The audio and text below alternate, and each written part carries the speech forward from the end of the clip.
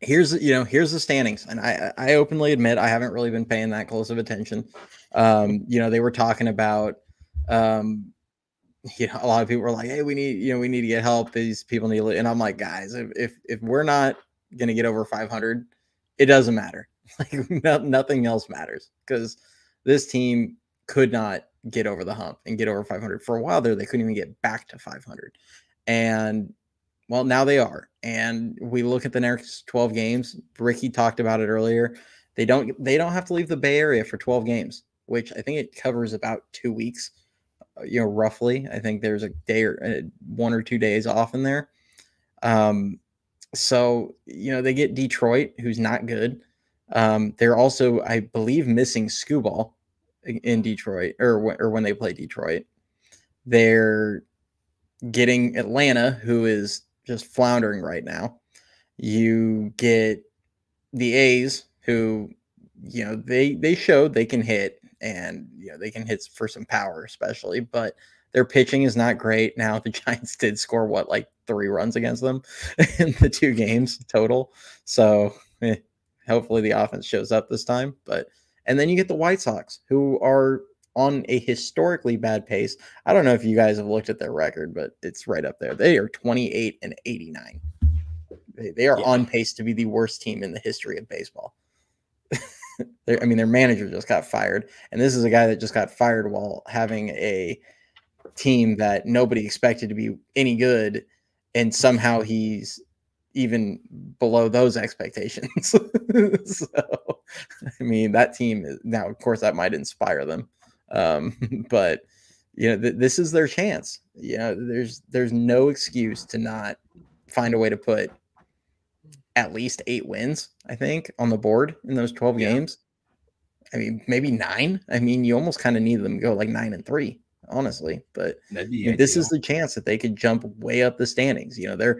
They've jumped Pittsburgh, they've jumped Chicago. I think they were already ahead of Cincinnati about a week or so ago, but they've already jumped 2 of the teams, and they're only a half game behind St. Louis. They're 2.5 behind Atlanta, and then they're 3 behind the Mets, and they have the tiebreaker on the Mets.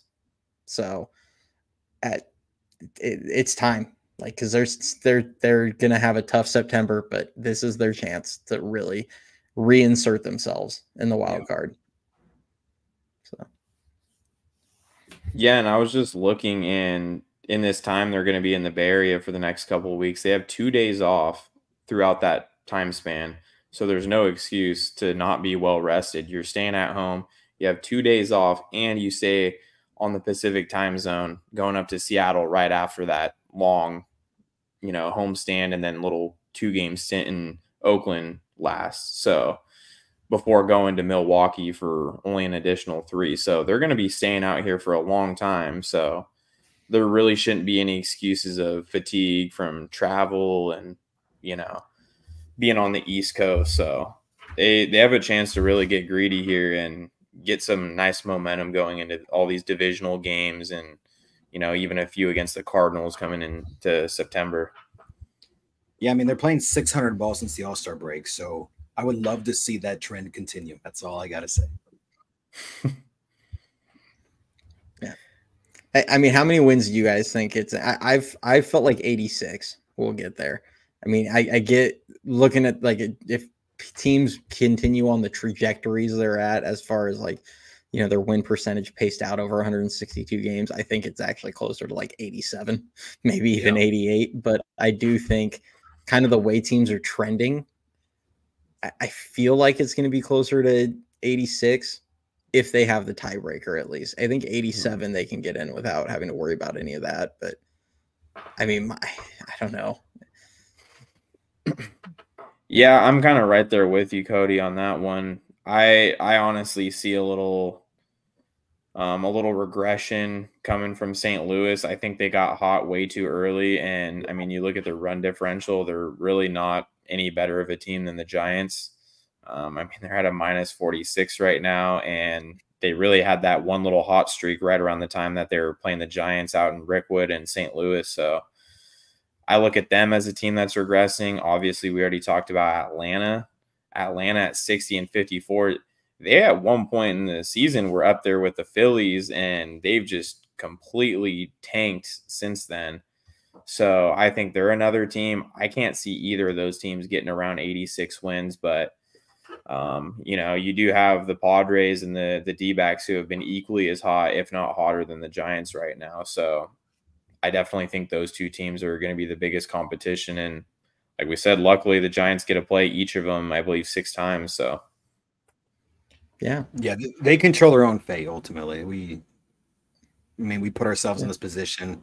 We're getting hot at the right time, but ultimately it comes down to, we control our own fate, and it's gonna be fun to see, fellas. That's all I gotta say. It's gonna be a fun next couple months. Yeah. Which questions there, Cap? Are you talking about, who are they playing? If you look on the right-hand column, you can see it says next game. It says who each team is. Phillies are playing Arizona, I know right now. But it'll tell you kind of who's playing tomorrow. So at least you can see the next series. I don't honestly know. Like I said earlier, I'm not really scoreboard watching quite yet. I'm more worried about the Giants putting some distance between themselves and 500. My opinion is if they can do that, a lot of the rest will take care of itself over the next, 3 weeks.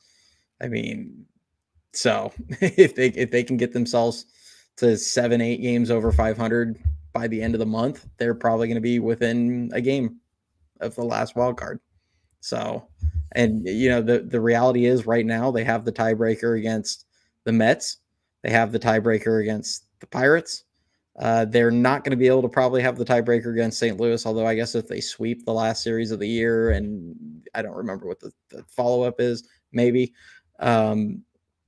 Atlanta, they took 2 of 3. They only have to take 2 to have the tiebreaker on Atlanta. They're I think they're 3-4 versus Arizona. So they would need to win 4 of the last 6 to have that tiebreaker. And San Diego, they're 4-3. So they only have to split against San Diego. But, those are 2 teams that if you're going to catch them, you kind of need to at least win 4 of the last 6. Like you're going to have to do that to try and cover some of that ground. So, yeah, I don't know, Cap, who they're playing, but, Giants just need to worry about themselves and take it a game at a time.